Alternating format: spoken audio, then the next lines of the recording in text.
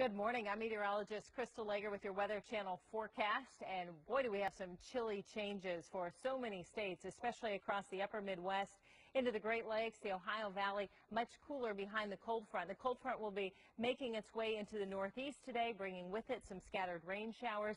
And let's see what the temperatures are going to do. You can see where the blue is on the map.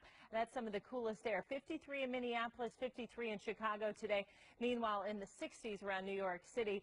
And we have a warm layer of air across the south where we'll still have 70s and 80s on the map later today. 82 degrees and 92 rather in Phoenix, only in the 60s in Los Angeles. Next storm coming into the southwest that'll impact Southern California. Rain showers, thunderstorms, maybe even a little high elevation snow for the Sierra. The first snow we've had so far this season, and yet another cold front will push some cool air back in to the middle of the country, the northern sections of the middle of the country. 51 in Minneapolis by Thursday, 65 in Chicago, and then we cool things off again here Friday around the Great Lakes. We'll be back to 50s in